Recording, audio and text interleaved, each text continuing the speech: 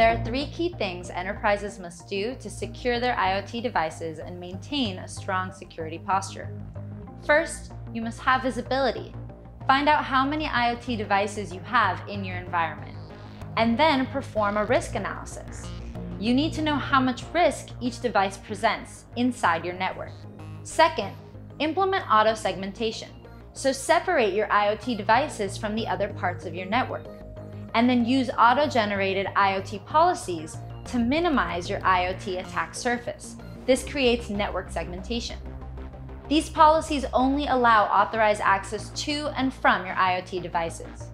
The third component is threat prevention. Use IoT risk analysis to identify and block against malicious IoT attacks, both for network-based and device-level attacks. For more information about IoT, read our white papers on CyberTalk.